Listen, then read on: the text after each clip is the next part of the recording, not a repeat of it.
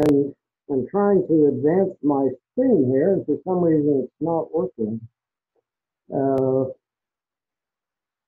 Let's see what I need to do. This was working fine yesterday.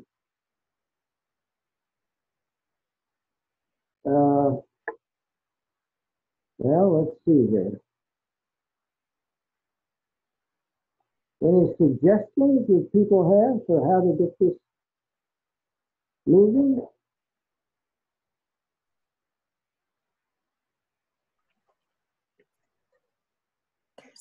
Did the arrows on your keyboard work? Let's see. Let's try this. There we go. Okay. I guess the keyboard didn't work, but the ones on screen do. All right. So mushrooms are actually the fruits of these organisms that we call fungi. They are certainly not the entire organism. In fact, just like an apple on a tree is not the entire apple tree, what you see when you pick a mushroom is just the fruit of an organism, most of which is underground, because fungi are actually composed of microscopic filaments that are matted together, and they form these underground mats called mycelium. That's what the mushroom growers call spawn. And the ones that produce large fruiting bodies, those are what we call mushrooms. Now, there certainly are fungi that don't produce such fruiting bodies, and the most familiar ones would be yeast, molds, and these parasites of cereal grains, for example, called rust. And then there's also a combination organism that we call lichens, because some fungi combine with algae to form these dual organisms. I'm not going to be saying more about lichens tonight, but just to clarify their relationship. Now, surprisingly, fungi are more closely related to us than they are to plants. Even though for years they were regarded as lower plants, they're now recognized as a separate kingdom of organisms. Like us, they are not capable of making their own food. They can't perform photosynthesis, so they are dependent upon other organisms for their nutrition. Of course, they're very different from us in many other respects in terms of their cellular structure. They cannot move around like we can, and their digestion is basically outside their body. They exude enzymes into the soil, and these enzymes basically digest nutrients that are there, and then the fungi reabsorb them. So they're quite different from both plants and animals, but the fact that they are more closely related to us does have one important consequence, which is that when you get a fungal disease, they're hard to get rid of.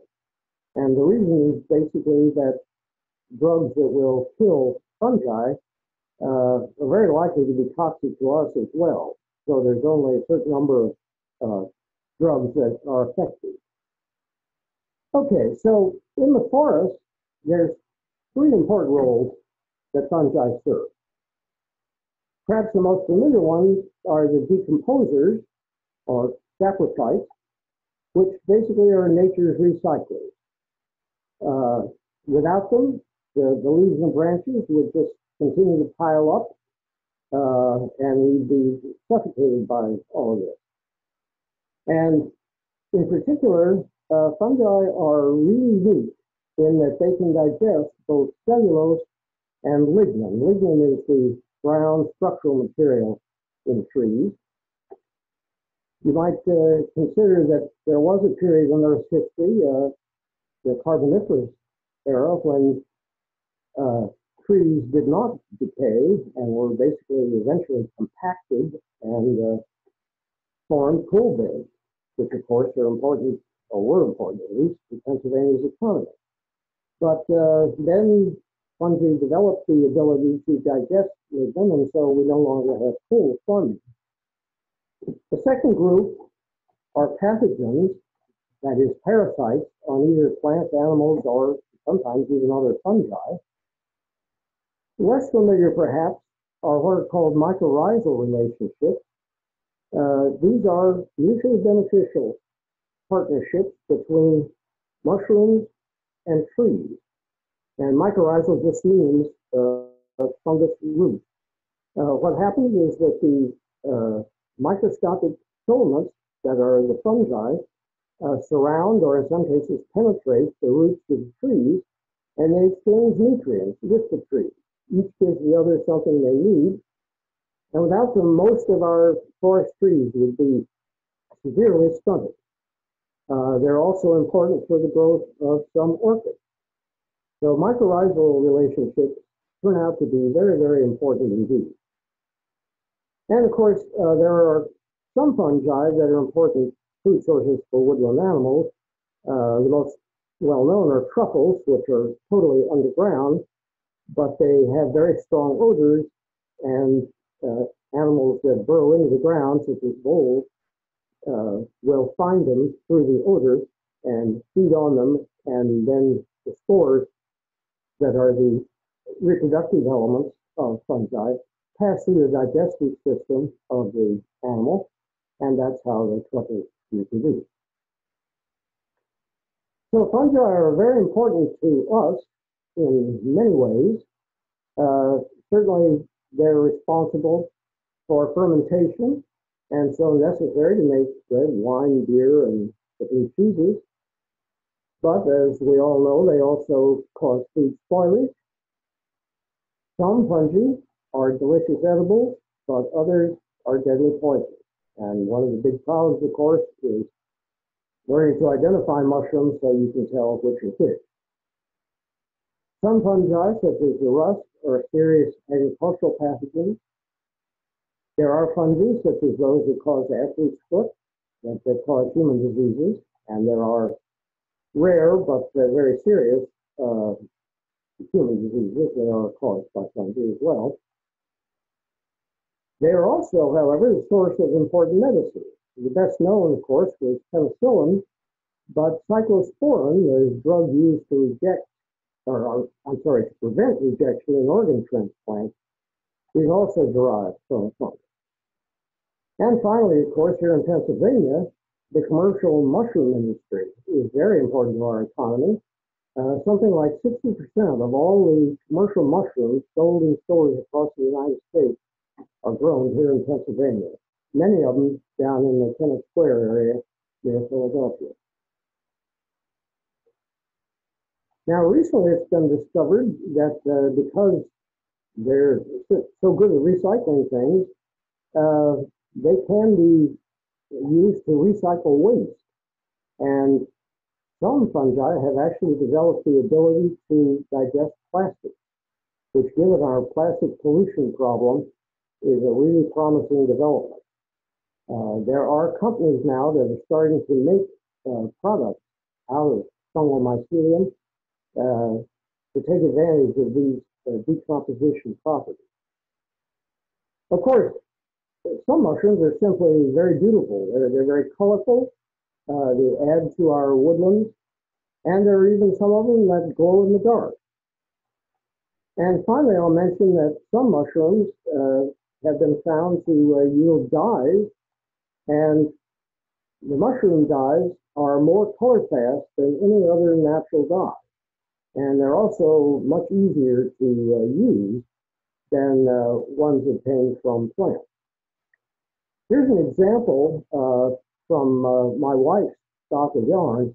All of the yarn you see in this picture, she dyed using mushrooms. So you can see you get a full palette of colors.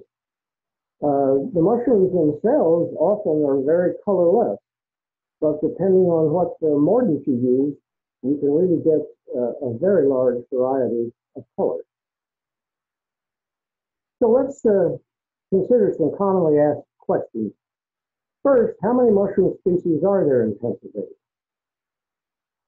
Well, you may be surprised.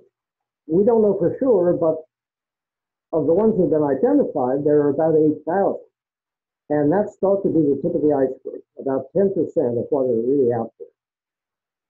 So worldwide, the number of fungal species is in the millions. They're very, very diverse and common organisms. Are any mushrooms poisonous to touch? Well, not in the USA, fortunately. However, there is one in Japan and now found in Australia as well that is said to be. And it's also quite toxic to eat as well. How dangerous is it to eat wild mushrooms? Well, if you don't know what you're doing, it can be very dangerous. But that's not specific to mushrooms, because if you eat anything from the wild that you've not positively identified, you stand a good chance of poisoning yourself. And mushrooms are really no more dangerous in that regard than plants are, except that, unlike plant toxins, the toxins in the most deadly mushroom species don't produce any symptoms until 24 hours or longer, by which time it's too late to punch your stomach.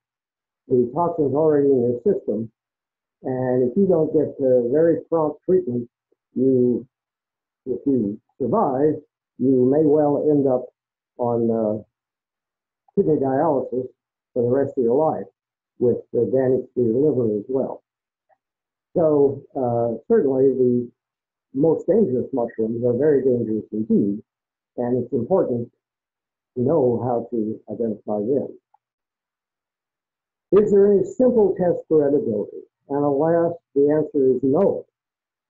And the idea that there is such a test is a really dangerous fallacy. The only way you can tell whether a mushroom is edible or poisonous is to spend a lot of time learning about mushrooms, learning the identification characteristics, and probably spending quite a bit of time with field guides, taking what are called spore prints, which means you take the cap of a mushroom and you lay it with the spore-producing side down on a piece of white paper. You leave it for a little while, and you come back, and you will see a pattern left by the spores on the piece of paper. And the very first thing to do in identifying a mushroom is to note the color of the spore print. Because although the mushrooms themselves will change in color as they age, and maybe with weather conditions, the color of the spores is constant. Okay, so let me mention that one thing that's different about mushrooms compared to other plants and animals is that very few of them have common names. Some do, but they may have more than one common name, or different names in different parts of the country or among different ethnic groups. So if you do engage in serious study or identification of mushrooms, you're going to have to make your peace with Latin names. And Latin names, like people, are made up of a first name and a last name. The first name is the generic name, and the second name is the species or specific epithet. And you can tell which are which because for those who do have common names, those are usually in Roman type, and scientific names are in italic type. And I will follow that in this presentation as well. So let me start by talking about three deadly species we have here in Pennsylvania. The most common and the worst is known as the destroying angel. That's its common name. The scientific name is Amanita bisporigera. It's a beautiful woodland mushroom, very common in late summer and early fall. It's large, it's pure white, and it has some important identifying characteristics. One of them is the sac at the base of the stalk that surrounds it and sort of clasps it. The second characteristic is the skirt that hangs from the stalk. You can see both of those in this photograph. It has white spores, which you can see if you take a spore print. And also the spores are borne on these structures we call gills, and they are also white. And they're not attached to the stalk. There is a sort of a clear space, a moat, if you will, that surrounds the top of the stalk and separates it from the gill. And all of those are critical characteristics that pretty well identify the destroying agent. Another one in the same genus, Amanita, that was originally the European species, but recently has come to this country as well, is Amanita phalloides. It's greenish, and it's really just as deadly as the other one, but not nearly as often found here. And the third one was used as background in the title slide for this presentation that we saw earlier. This is a small mushroom. It's rather inconspicuous, and that's good because it isn't often picked by people. But it turns out to be a deadly lookalike for an edible mushroom, and in fact, a mushroom that's even sold sometimes in stores.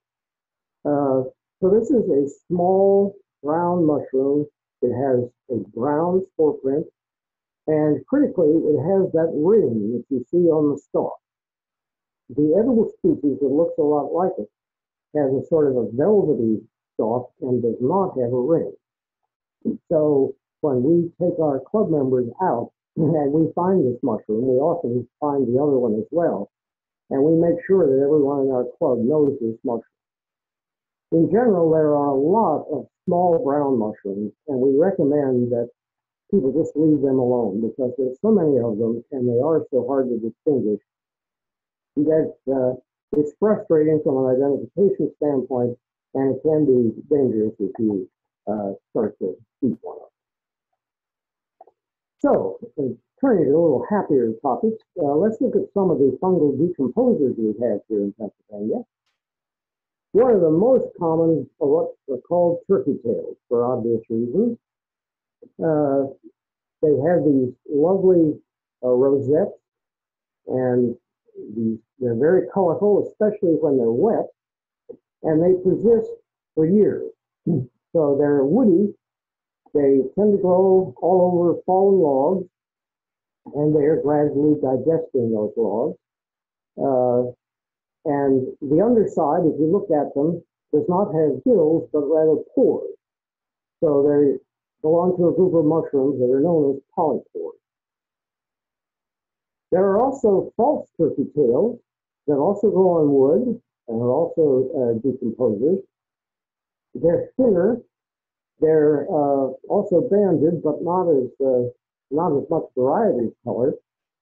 And the underside is perfectly smooth. There are neither gills nor pores on the bottom of these. Again, they're very common in the woods, and if you go out at all, I'm sure you'll see both of these types of turkey tails.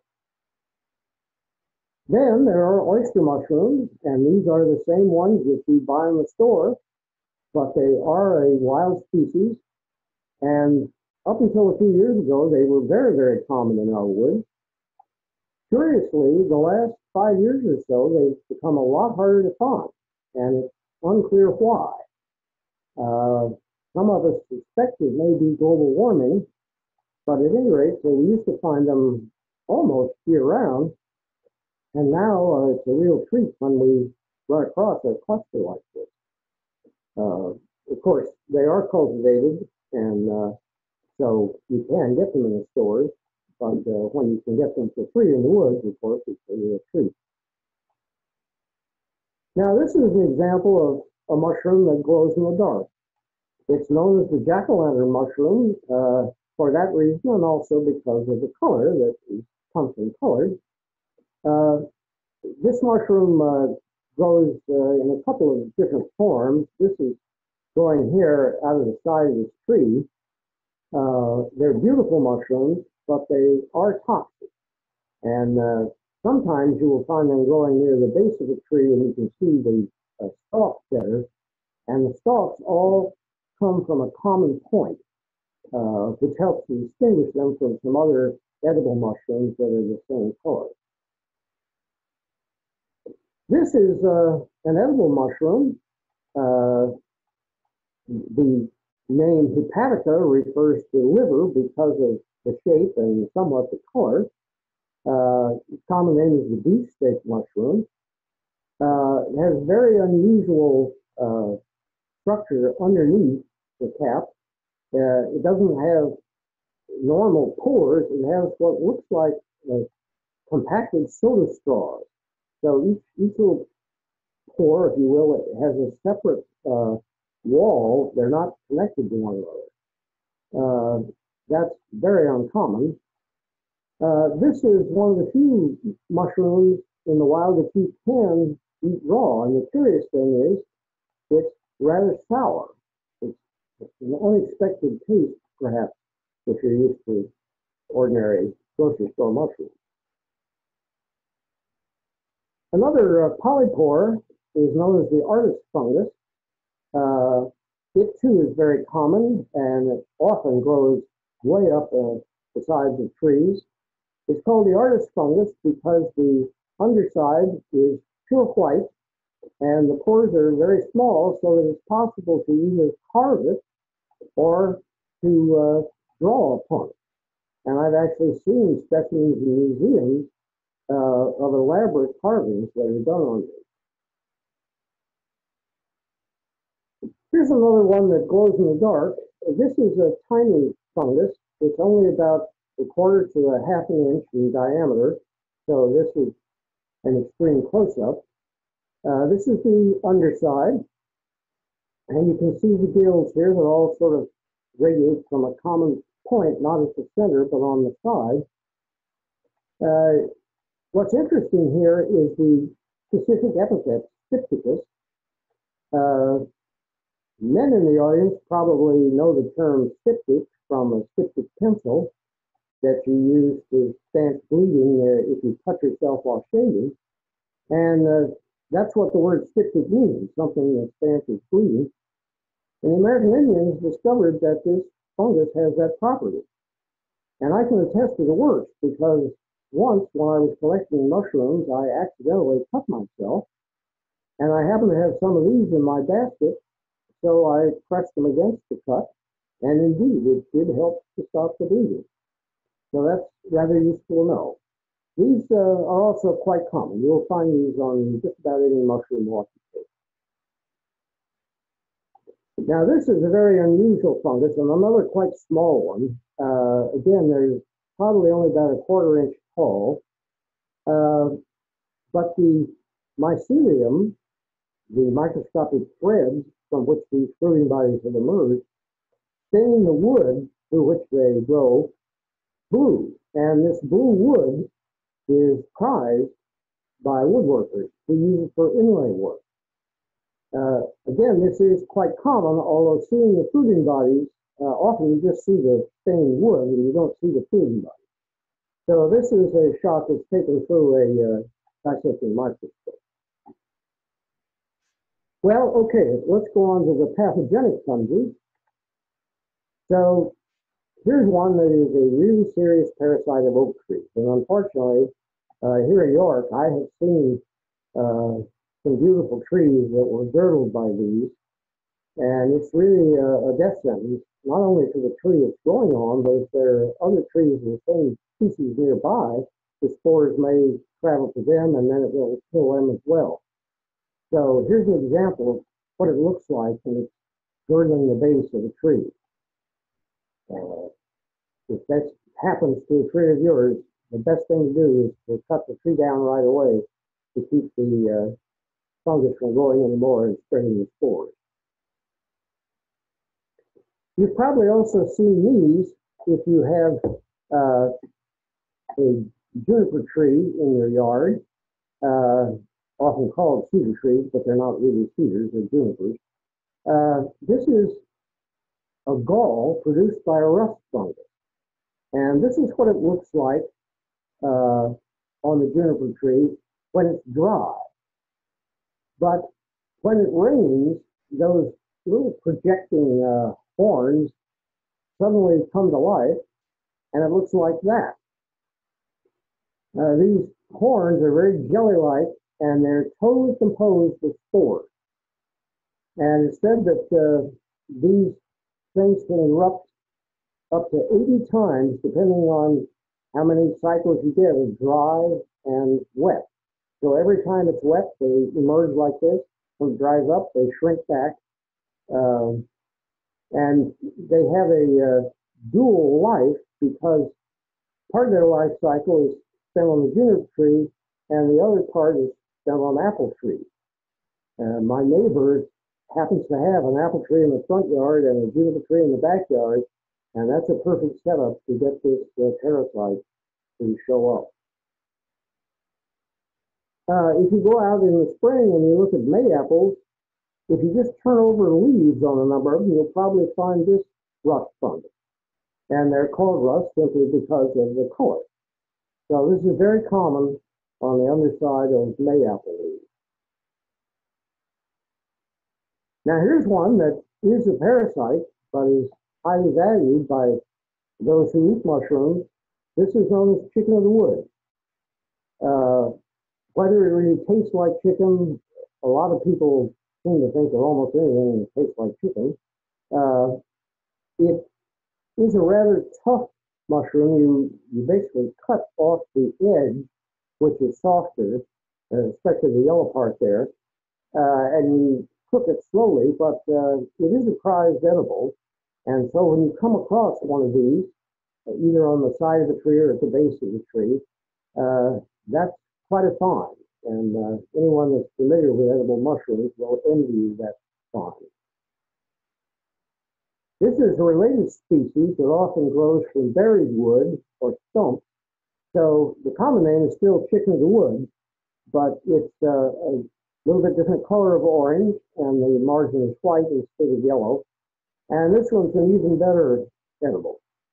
So a lot of times there will be a complex of species that have the same common name, but then have different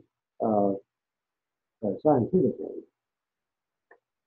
Now, just to confuse things, this mushroom, which also grows at the base of trees, is called hen of the wood, not to be confused with the other one.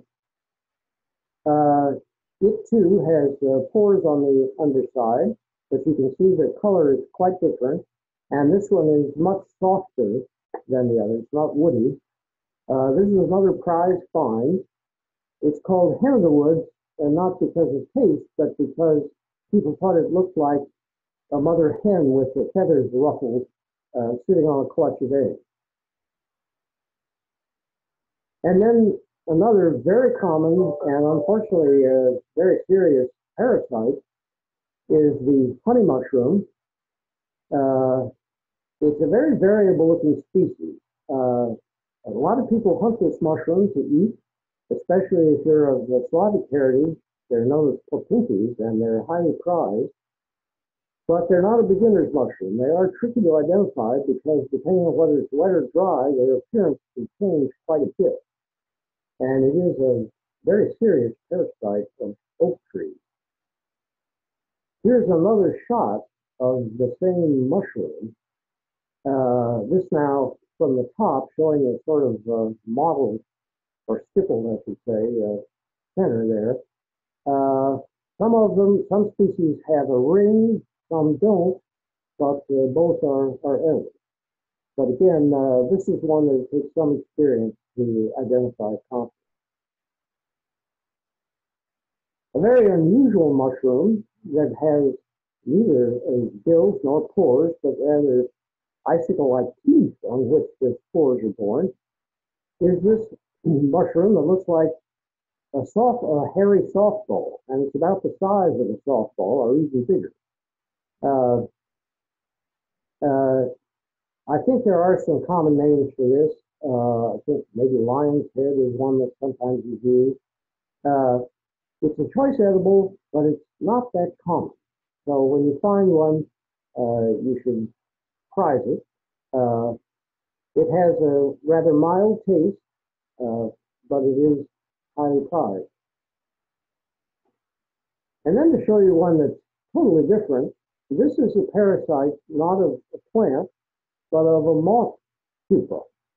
And these little bright orange mushrooms protrude from the soil they have a sandpapery surface that you can see. If you dig down carefully, you will find that they're not growing out of the soil, they're growing out of this moss pupa. They completely colonize that pupa. If you were to cut that open, you would see no internal organs at all. You would see just a white marshmallow mass that looks completely homogeneous. It's all fungus. There's nothing left of the internal organs of the moth.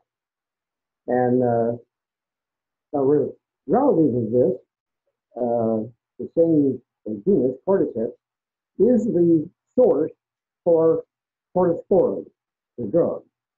And the related species in Tibet is the basis of the Tibetan economy, because in Chinese medicine, this is believed to have all kinds of medicinal properties, and they actually sell for more than truffles do. They're the most expensive mushroom in the world. Here's another moth parasite. Looks quite different. And recently, our club members have been finding these almost every time we go out. And again, this is a change. We didn't used to find these, but now suddenly they seem to be turning up. And I mentioned that you can have one mushroom parasitizing another. Here's an example. The one that looks sort of like a brown golf ball is what's called an earth ball, not to be confused with a puff ball, which I'll show you later.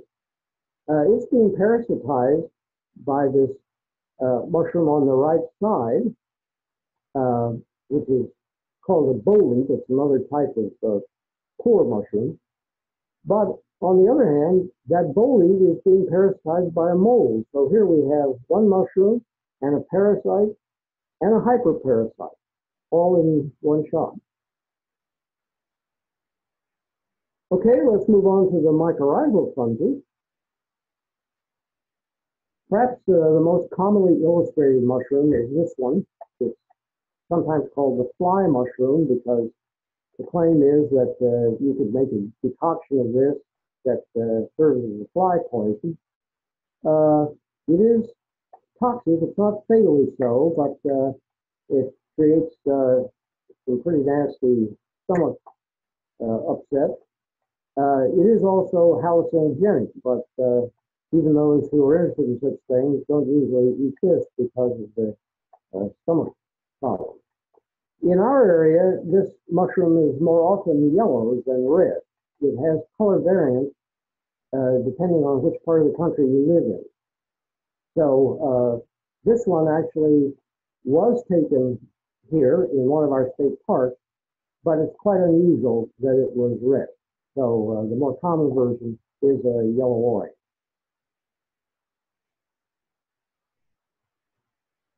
Here's one, yet another Amanita that has two rings on the stalk and has a very bulbous, almost turnip-like root to it.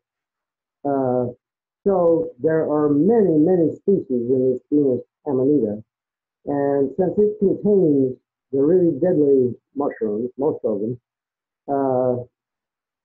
you really shouldn't eat any Amanita, even though there are some that are excellent edibles. I think it is just simply taking too much of a risk.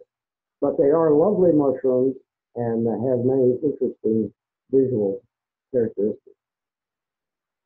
Okay, further north in the state of Pennsylvania, they have a species called Boletus edulis, or the king bolete, which is one of the most highly prized of all edible mushrooms.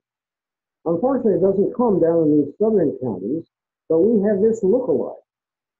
And it really does look very similar to the other one. However, this one is extremely bitter, unless you happen to be among the 1% of people who lack the gene for tasting it as bitter, in which case it is actually edible. This is a common woodland mushroom that I put in here just because it's so colorful. There are many, many species in this genus Cortinarius. Some are toxic, others are not. There are very few that are edible. So this is one to just enjoy for its beauty. Then another really prized edible are the chanterelles. This is a so-called yellow chanterelle. This is not my photo. This is a photo by one of our other club members.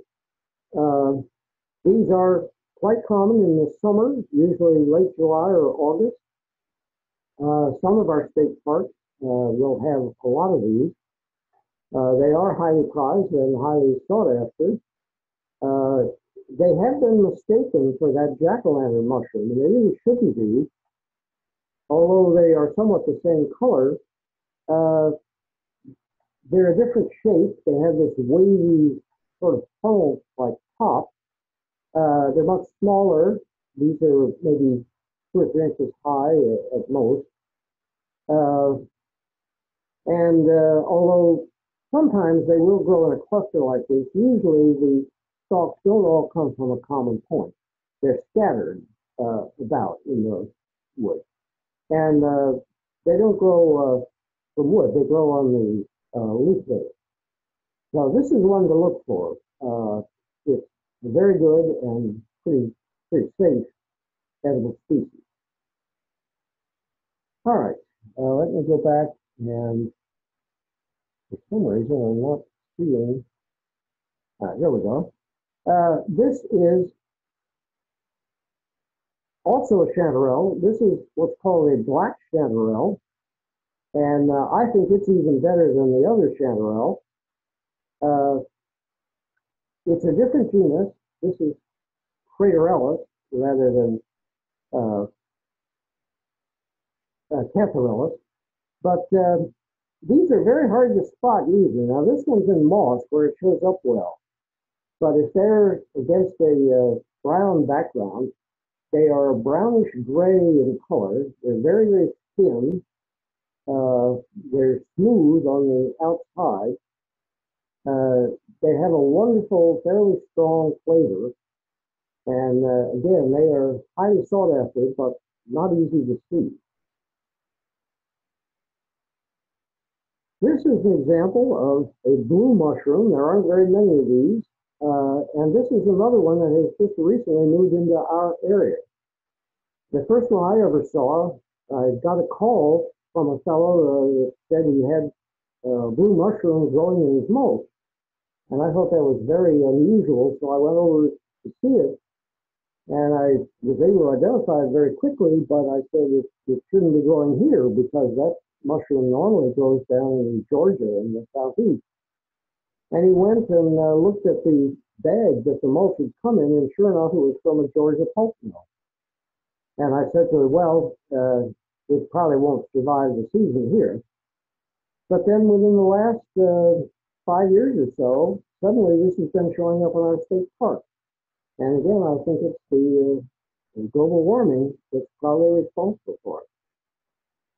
It is edible, though I wouldn't say it's anything really special. And the odd thing is, when you cook it, instead of that blue, it turns a Kelly green. This is an example of a group of mushrooms called russulas. There are many species of them. They pretty much all look like this except for the color. There are red ones, yellow ones, green ones, just about every color of the rainbow. They're very common in the late summer and early fall.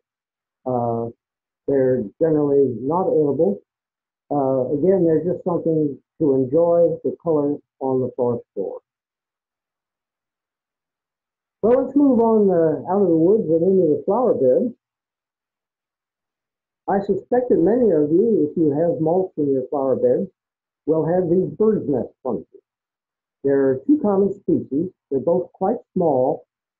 These are about, I would say, a 1/4 inch in diameter. And they start out with a membrane that covers the top. So you can see some of these that appear to just have a sort of a cream-colored smooth top.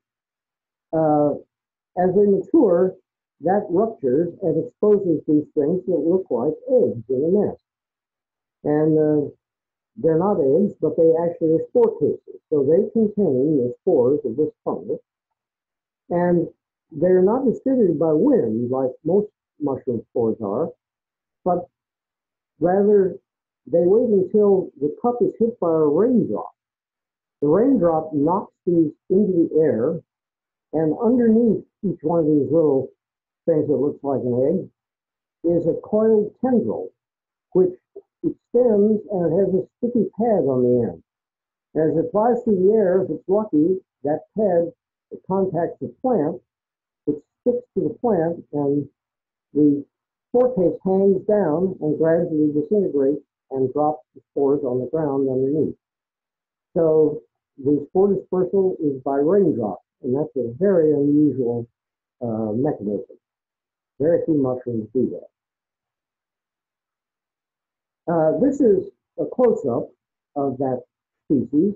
You can see how hairy it is on the outside, and the name striatus refers to the striping on the interior. The other common species is this one. The generic name here refers to its crucible shape. You can tell it at a glance because of the color. In this case, the eggs are yellow or almost white, and is in contrast to the gray on the other species. But here again, you can see the membrane that covers them initially, and then you can see what it looks like once that membrane has ruptured and disappeared. Another one that is very hard to see because they are so tiny, but has been a real problem for people in the past, is this so-called cannon fungus. This is really minute. I would say it's no more than a couple of millimeters in diameter. And it used to be quite common on mulch. The problem is that this fungus ejects its spores in little packets, little black tar spot packets. And if your house is nearby or you have a car nearby, these will adhere to your house or your car, and they're almost impossible to remove. So Pennsylvania body shops used to steal a lot of money from these because they were so hard to remove. Nowadays, that's a lot less common because it's been found that they only grow on certain kinds of mulch. And so most people now have mulch that this species doesn't grow on. I wanted to show you a close-up of this. This is taken through a microscope, showing how it grows. So this picture shows all the stages, from one that's completely closed to one that's just starting to open here in the foreground. Then if you go to the upper left, you can see this ball starting to form in this cup, and eventually that cup turns itself inside out and flings this ball into the air with tremendous force, and it can actually fly several feet in the air. So it's a pretty spectacular job that it does of distributing the spores. You've probably also seen some of these in your flower beds. They smell terrible, and there's a reason they smell terrible, because they're trying to attract flies. It's this sort of green slime at the top that smells bad, and flies come to it thinking they found some carrion or maybe some feces, and they're going to alight on it. Well, they're disappointed. It's not what they're expecting, but they carry away the spores on their legs. And so this is an example of a fungus that the spores are distributed by insects. There are a number of species of these, different colors. There's a different species. Again, very common. One summer I saw a parking lot on one of our local banks that was just absolutely covered with these things.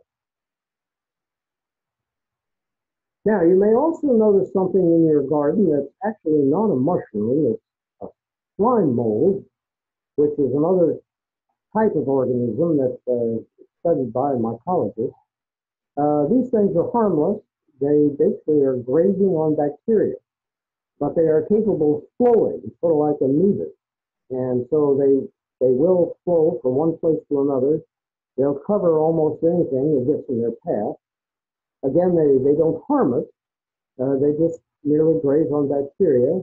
And then when things dry up, they also dry up and go into a spore-producing stage. And so as a later stage, they're no longer the color they were. And if you were to break these open, I think you'd find a kind of gray mass inside. Because they're such amorphous looking things, some people get worried about these and think that some sort of horrible blob is taking over. They very much like moisture. So the one thing you don't want to do is try to get rid of them by spraying them with a hose. Because if you do that, they will just immediately multiply and your entire garden will be full of. Another one that you often see in mulch are these mushrooms called lepiotas. They're actually fairly closely related to the amanitas we saw earlier. Some of them are dangerous, but they're lovely. They often grow in clusters like this with this stippled top. And again, there are many species of it, but they're quite common under some evergreens, for example, and in various kinds of mulch. Well, what about lawns? Okay, this one I want to mention especially because it's a very dangerous species. Chlorophyllum means green gill. And when these first come up, they look like this. They're large mushrooms, so they're fairly tall. These things are maybe 2 inches in diameter, even in this initial stage. And then the cap opens up and they become really large. These can be dinner plate size, and they have these spectacular brown scales on the top. And I guess it's just because they look so tempting that some people eat them. If you do, it won't kill you, but it will give you a gastric experience that you won't forget. And in fact, they send more people to the hospital than any other wild mushroom because the vomiting and diarrhea you get is so severe, it's almost like having cholera. And you have to be taken to the emergency room and put on IV fluids to get your fluid balance under control. So this is one of the few lawn mushrooms that's really dangerous, and especially if you have kids that might nibble on mushrooms. This is one to really beware of. It comes up in the main part of summer, in the hottest days of summer. You'll find this very common in lawns in this area. And in its really young stages, some people confuse it with this mushroom, which is a good edible mushroom. I like the nickname for this, lawyer's wig. This mushroom will open up into sort of a bell shape, but not flat like the one we just saw. And also this one, as it grows, turns black and liquefies. And it turns out the spores are in that black liquid. And so it liquefies from the edge of the cap to the center. In this early stage, these are considered choice edibles. I don't find them too often here, but up in State College, I've seen front yards just full of these. So it depends a little bit on exactly where you are, whether you'll find this mushroom or not. This is a later stage of it with the sort of bell shape. You can see it does have a ring on the stalk, and you can see that it is starting to turn black from the edge upward, and it is scaly, as you can see. Another one in the same genus, this is a decomposer of stumps, but it's also a good edible. It's called the mica cap because when it's young, it has little crystals on it that look sort of like salt crystals or mica crystals. They too turn black as they age and often make the stump look like it's burned. They're a good edible, but you don't usually find that many of it, so it's hard to make a meal of them. They have a kind of a nutty flavor. Here's another shot of some younger specimens, and I think if you look closely, you can see a little bit of granular crystals that are adhering to the surface there before the rain washes them away. Many of you will probably have seen these in your yards. Certainly, we've had them come up in our yard, and a number of our neighbors have. This is a giant puffball, and these are perhaps the safest of all wild mushrooms to eat because there's just nothing else that big that looks like them. These are at least softball size, if not bigger. Some other species, which are pure white, can be basketball size or even larger. If you cut these open, they look like a marshmallow inside, just a pure white. Now, as they age, they turn yellow and get bitter, but if they're fresh, they're just pure white on the inside. And you can slice these and cook them like French toast or like tofu. They're very mild flavored and I think more similar to tofu than anything else I can think of.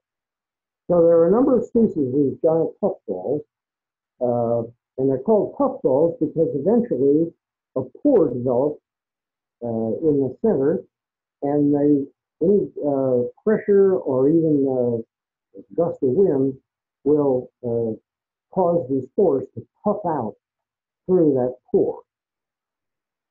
More common are these smaller puffballs. So this is a very common one. It was named, the genus was named by Linnaeus, Lycoperdis, which means wolf fart. And apparently he was referring to the sound of the spores exiting the pore. Pretty fanciful name. But at any rate, it's a very common puffball. These are also edible, but of course it takes quite a few to make a meal. This is a lawn mushroom that is not common, Canospe phalaris. It's another one of these dangerous little brown mushrooms. Again, there are many little brown mushrooms. They tend to be rather nondescript and hard to distinguish from one another. This one actually has the same toxins as those amanitas. Fortunately, it's inconspicuous, so it's not collected that often. But it would be a danger, again, to children, possibly even to dogs. There are some canine fatalities every year due to dogs eating some of the amanita mushrooms and possibly from eating these as well. Well, spring is hopefully on our way, although one wonders with the recent snow. But anyway, looking ahead to spring, many of you know about morels. There's more than one species. The earliest ones are known as black morels. They tend to be more elongated and darker in color. And morels are characterized by this pitted surface. And I say pitted rather than convoluted like a brain, because there are also false morels which have a convoluted surface. So the spores are born inside these cavities on the surface. Morels, of course, are highly prized edibles. They are really hard to see among the leaf litter. So one of the reasons I think they're surprised is simply that it's so hard to find them. And they have a very brief fruiting period, usually from the middle of April to the middle of May, and that's just about it. So every spring, mushroom hunters go out with great hopes. If it happens to be a good year, it's wonderful. But an awful lot of the time, it's very frustrating. You look for them and you only find a handful. Here's another species. This is the so-called yellow morel. It's not quite as tall as the others. It blends in with the leaves also very well. And I find morels primarily under tulip poplar trees in this area. Some people claim that they find them under ash trees, but unfortunately the ash borers are eliminating a lot of our ash trees.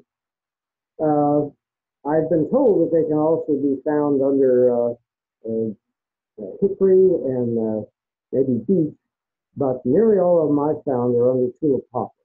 So that's where I would go looking for it. Now, this is an example of a false morel. Notice the difference. It's not pitted. It is convoluted like a brain.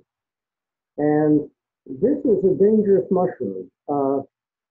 It's actually been sold in markets in earlier years, and it's still sold in markets in Europe, especially in Finland. But the problem is that this mushroom contains a cumulative toxin. So you can eat it a few times, and I guess it tastes very good, and you don't have a problem. But this toxin is gradually building up in your system, and different specimens contain different amounts of this toxin, and eventually you will reach a certain threshold, and if you go past that threshold, it will kill you. So false morels should definitely not be eaten. I guess in Finland they boil them or something that they claim gets rid of the toxin. But I don't quite understand why you go to all that trouble, and I can't imagine how much taste you'd have left after you did it. So be sure you know the difference between a true morel and a false morel. Another mushroom that comes up at the same time as the morels are these spectacular mushrooms that grow on the sides of trees. These are quite large. They're 6 to 8 inches in diameter, I'd say. Some even bigger than that. Common name is pheasant back because of the sort of feather-like pattern. It is edible. They tend to be rather tough and require slow cooking. And I don't care for the taste. It's quite a strong taste. Oddly enough, if you cut one, they smell like watermelon, but they don't taste like watermelon. To me, they tasted more like liver than they did like watermelon. So there are people who like them, but it's very much a matter of personal taste. They're certainly plentiful. So if you can't find morels and you like these, you should be able to have quite a few meals because they really grow on a lot of trees in the early spring. So next time you go out in the woods or just in your yard, I suggest you pay more attention to fungi and the roles they play. And even if that's not your primary interest, just hunting for them can make you see a lot more aspects of the natural world. If you do become fascinated with them, as many people do, and especially if you're interested in collecting them for the table, joining the club is definitely the quickest way to learn about them and in particular learn to identify. We're lucky here in Pennsylvania because in our state parks, state forests and game lands, you can collect mushrooms without a permit. As long as there's no more than 10 people in the group, and you can collect them just like you can collect nuts or berries in reasonable quantities for your personal use. Every other state that surrounds Pennsylvania, you have to get a permit, except Delaware, where you cannot get a permit even for scientific collection. And why that is the case, I really have no idea. That seems crazy to me. If you want further information, first of all, there's this book that came out in 2012 from Princeton University Press.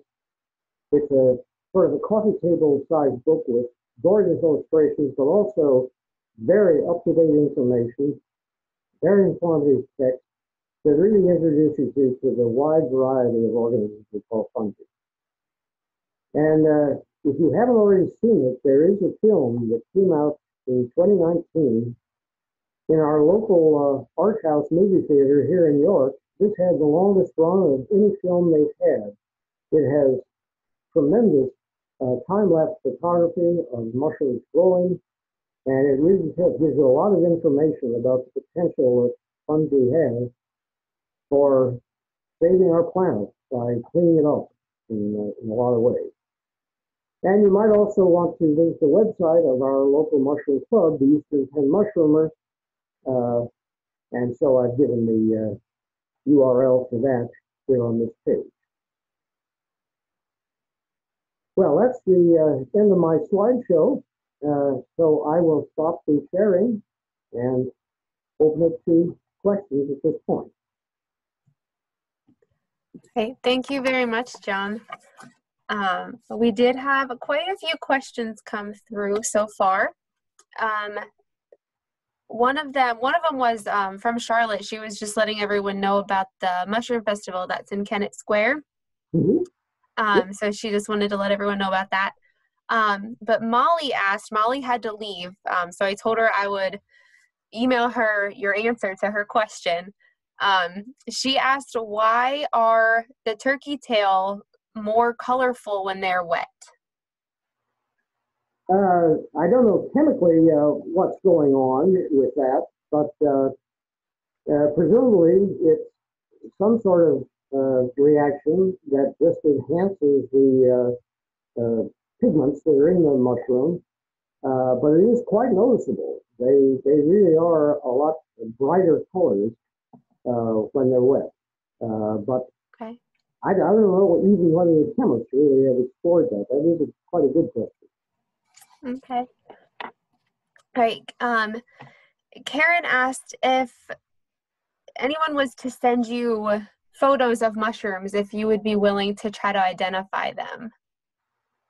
I would be willing to try, but I'll tell you, photographs are really not very easy to take of mushrooms when you're interested in identifying. Uh, Photos of mushrooms can be beautiful, but the problem is that to identify mushrooms, you need to see not just the top, but the top, the bottom, the stalk, the base of the stalk, the top of the stalk where the spore-bearing surface meets it. There's so many separate things that you have to check. So unlike birds, where there's just a few key features that can pretty well tell you what it is, with mushrooms, it's a lot more difficult process, and most photos don't show you enough. Now, of course, some species are very common, and those I could easily identify. But if you do send mushrooms, make sure you do get a picture of the top and the bottom, and if you can, of several stages, young ones, the button stage up to the others. You have a much better chance then. And that's a problem with field guides also. A lot of people will buy a field guide and try to identify mushrooms just from the pictures. But a good field guide will not just have pictures, but will have written descriptions, and in particular have keys, numbered choices that allow you to go through a procedure systematically and eliminate things one by one until you finally zero in on what it is. And there's so many mushrooms, that's important. No guidebook can have all of them because there's so many species. Right. Okay. Well, that's good to know.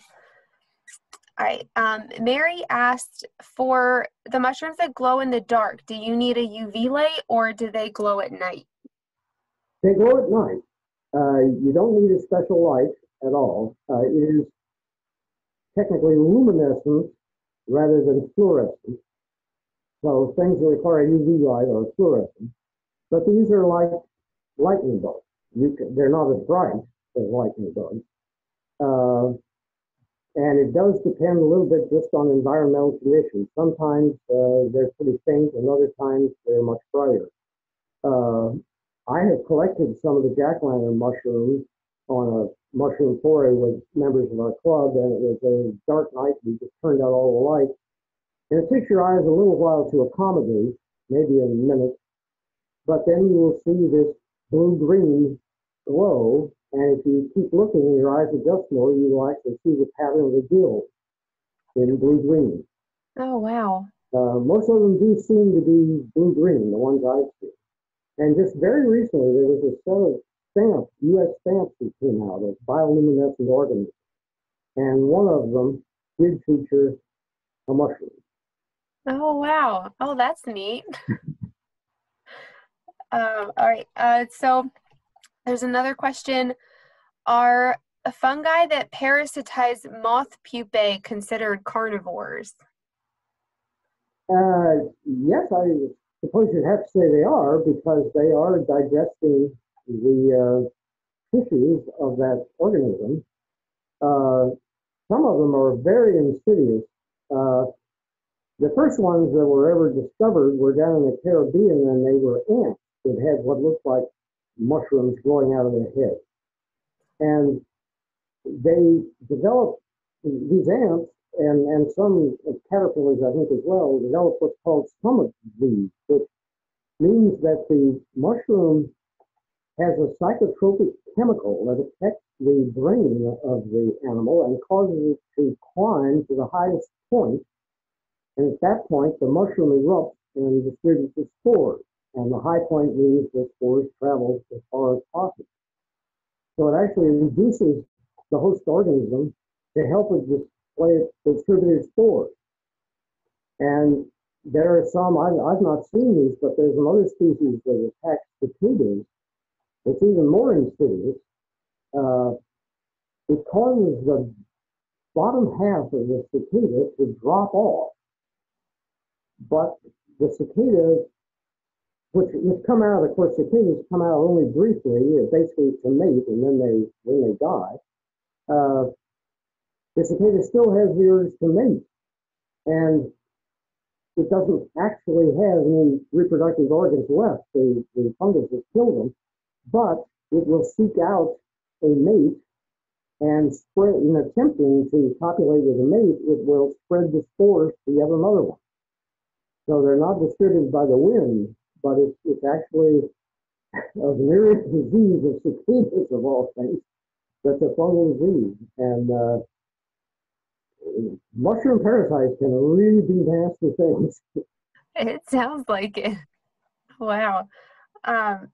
So then when it comes to the colors of mushrooms, the color variations, are they affected by the type of soil that they're growing in?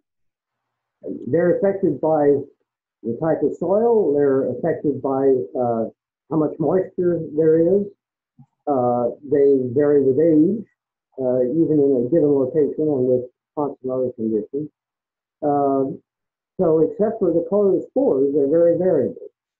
But the spores that's why it's a primary identification feature, is that they remain the same color throughout. Okay. So this is kind of back to the fungus on the moth, on the pupa. If it would land on like a tree or a plant instead of that moth pupa, would the spores still survive, or would it die off because it doesn't have anything to feed? It would die off, yes. Okay. In general, fungi produce tremendous numbers of spores because the probability that they will land in an appropriate substrate is really quite small. One of the most prolific spore producers is the oyster mushroom. If you go up to the main campus of Penn State, they have a mushroom research center there that engages in research on commercial mushroom growing. And one of the species they study is the oyster mushroom. They have their oyster mushrooms in a separate, hermetically sealed room, and you can look through the glass, and it's absolutely murky inside. You have to wear a respirator if you go in this room, because a single one of these oyster mushrooms may produce 1 trillion spores. So you can imagine how many a cluster produces. And they have to have this kind of overkill just to make sure that enough land in appropriate places that they can then germinate and grow. Okay. Someone commented and said that they have seen squirrels eating mushrooms in their yard. Are there other wildlife that will also eat mushrooms besides squirrels? Oh, yes. Well, as I mentioned, voles, these little mouse-like animals that tend to live underground a lot, they eat truffles. Slugs often nibble on mushrooms. And it's important to understand that if you see a mushroom that has been nibbled, that doesn't mean it's edible, because you don't know what nibbled it. Its digestive system might be very different from ours, and you don't know what happened to the animal that did nibble it. Did it wander off and die, or did it have a good meal? But there certainly are animals. I think squirrels is one example. I believe it's true that squirrels can actually eat the deadly ammonitis. Most animals cannot, but there are some whose stomachs just don't operate the same way, and they apparently are able to detoxify the Okay. I see one question that just came on the screen about breathing spores. Do you have to worry about that? Normally outdoors, it wouldn't be a problem. But if you are in a confined space and you have, a particularly prolific spore producer, it could be. There is one dye mushroom that you have to be careful not to hover over the dye pot and inhale the fumes because they can be toxic. So yeah, in large concentrations, certainly it wouldn't be that healthy to inhale spores. Okay. What makes certain mushrooms grow under certain trees, like the morels and the tulip trees? That's something that's very much a subject of research these days. The more they found out about how vital fungi are to tree growth, what they know is that most mushrooms do have specific hosts that they associate with, not just the parasitic ones, but the ones that have this mutual mycorrhizal relationship. There tend to be specific species of mushrooms that go with specific trees. Now, many trees will have more than one mycorrhizal partner. Presumably, it's a chemical thing that allows them to identify each other. I don't know that they really know exactly which chemicals or which genetic principles are involved, but they have evolved over the eons to develop these associations. And yeah, it's very interesting, the specificity of these.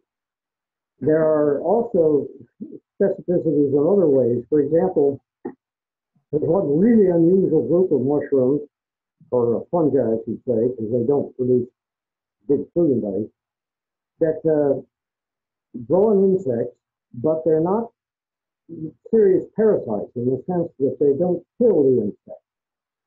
They just sort of hitch a ride, and they do get, I guess, some nutrients. They may sip a little of the insect's blood, but not enough to kill it. Anyway, they're not often seen because they're so very small. But if you go out and you find a ladybug beetle, you might look at it closely and see that it has little translucent blobs sort of on the edges of its wings. Okay. These are famous for being not just host-specific, but site-specific. So there are some of them that will only, let's say, grow on the right knee of a certain species of bug. And there's one species, I think that the ladybugs, it depends on whether it's a female bug or a male bug, where the fungus grows. If it's a female, they'll grow on the back. If it's a male, they'll grow on the underside. And the idea is that when the insects mate, so do the fungi. They come in contact in that way. So it is very interesting. Now, not all fungi are sexual. Some of them are asexual and just like yeast, just reproduce by budding. But in most of the common mushroom, fungi that produce mushrooms, it is sexual reproduction. And some of them also have more than one form. So, for example, on the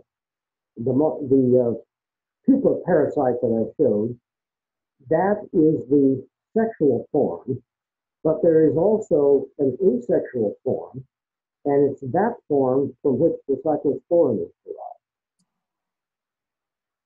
And it can be very confusing. In fact, until scientists realized that they could have two forms of the same thing, they would find these, they all resemble one another, they'd get different scientific names, and then only much later would they realize there's just two forms of the same thing.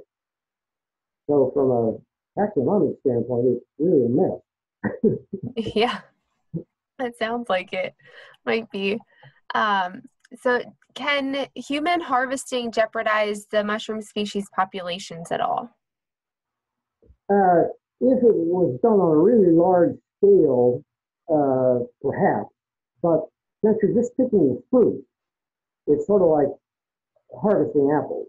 As long as you don't kill a tree, you're not going to stop the apple production.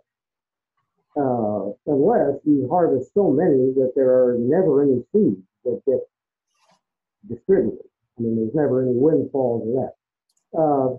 It's unlikely that you could harvest so many mushrooms that there wouldn't be spores that still produced. But if you dig up in the soil around the mushroom, if you just don't collect the mushroom, but you collect some of the mycelia, that's a more serious problem. And what's really a problem is simply development, building housing developments and things like that over woodland or pasture land. It's really that destruction of habitat that is the biggest threat. But yeah, picking, commercial mushroom picking in some of the national forests is restricted because they just pick everything they can find, and it's just, it doesn't keep the mushrooms from fruiting, but it keeps other people from even seeing them. And so it can be a problem if they're over-harvested. Okay. So someone asked if your wife might share her dyeing processes and species that she uses for her yarn. Yes. They're very interested. Yes. There's actually one or two books on the subject. One of them is called The Rainbow Beneath My Feet. And it's sort of, it's by a woman named Arlene Bessette, who's a very well-known mycologist. There are a number of species. Interestingly, most of the ones that are good dye mushrooms are not edible mushrooms, so there's not much overlap. And many of the dye mushrooms are very nondescript, inconspicuous things. They're not very colorful. Many of them have teeth on the underside of the cap instead of pores or gills. And so, yeah, my wife's very into it. She would be happy to give the names of some of the species she works with. The colors also depend not just on the species, but on the particular mordant that's used with them. And for those not familiar with dyes, a mordant is a chemical that's used to set the dye, to make them adhere to the fibers. And depending on what mordant you use, the colors can change radically. So it's a combination of the two. And my wife has given demonstrations of this a number of places.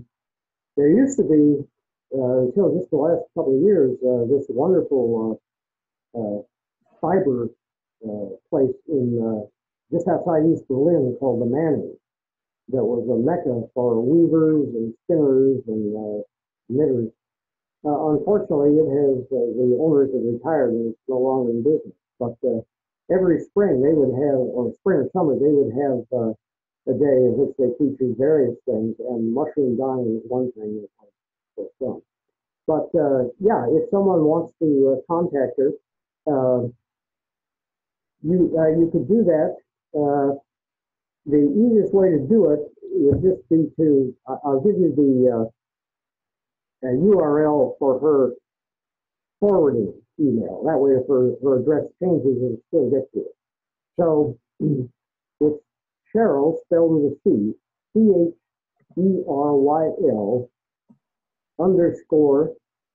_Dawson at alum.mit.edu.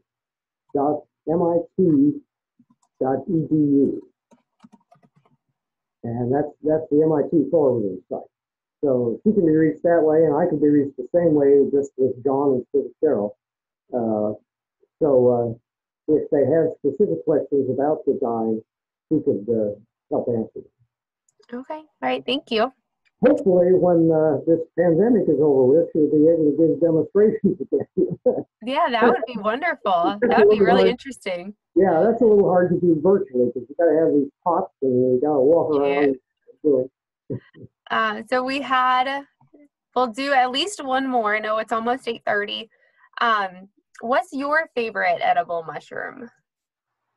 I think the black trumpets are my favorite. The black chanterelle. They're good in a lot of dishes, and I tend to like fairly strong flavored things. So, for example, I actually don't care that much for morels. I think most of the recipes for them have so much cream and butter and other things like that that it kind of masks the mushroom flavors. I think morels can be really good in a risotto and in certain other simple dishes, but a lot of recipes I've seen for them, in particular with red meat, I think the red meat would overpower the mushroom. Whereas the black chanterelles are not likely to get overpowered. I can't really describe their flavor, but it is really delicious. And they're like morels; they're a little tricky to spot, but once you know what to look for, I look forward every summer to trying to get some more of those. And the nice thing is, you can preserve them. I should say that different mushrooms vary in how best to preserve them.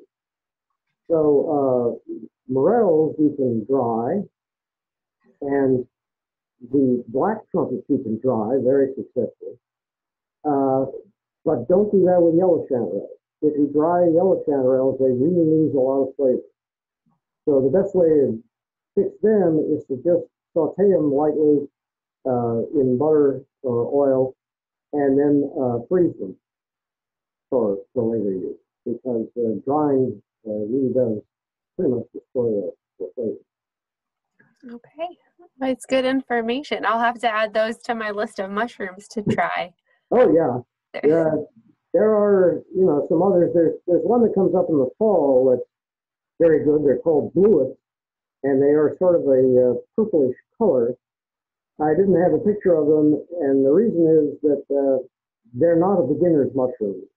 There are a number of other mushrooms that look like them, and it can be a little tricky to identify them.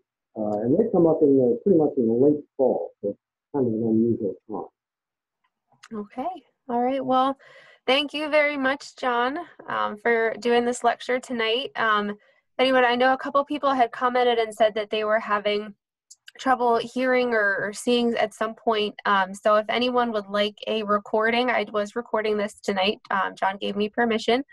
If you would like a recording, I can send that over to you. You just reply to the email that you received the link from, and I will send that to you tomorrow. But again, thank you everyone for joining us tonight and for all of our lectures this year. We hope that you maybe become a friend of Wildwood or even donate to the park to help support this program, as well as so many other things that we do for everyone out there. Thank you again, and we'll hopefully see you soon. Have a good evening. Thank you, John.